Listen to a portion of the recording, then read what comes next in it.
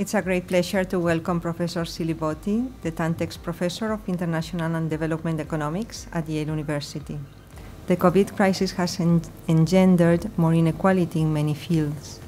In the labor market, for instance, unemployment was higher in lower income segments. Education is another field particularly impacted by COVID. Fabrizio is one of the top macroeconomists of his cohort, and at least we have all at some point seen and talked about one of his papers.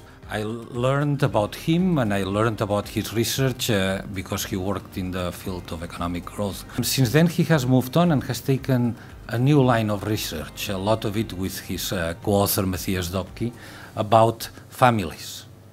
So how families work, how parents educate their children, the role of altruism and all of that.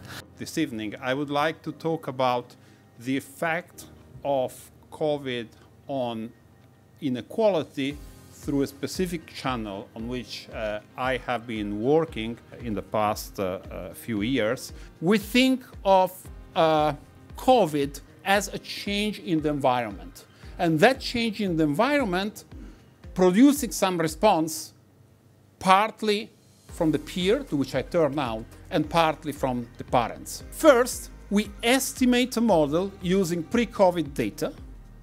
Second, we make plausible, evidence-based assumptions.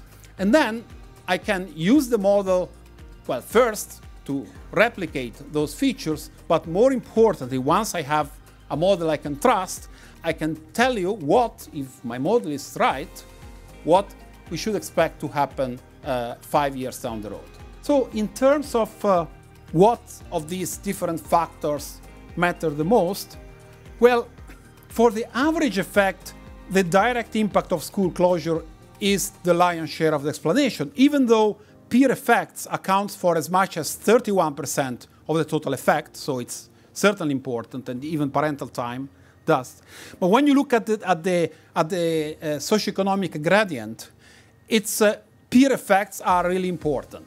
We should be aware that the impact effects of COVID on educational inequality are hard to undo and have lifelong consequences on children's future prospects. However, there are of course policies that can mitigate the problem. Provision of free targeted childcare would certainly be something useful. The last point is a politically delicate one, because on the one hand, we want to make sure that people enter and go back to the labor force. That said, awareness of the fact that some groups may need support for spending time with their children and help their children can be a useful part of the story.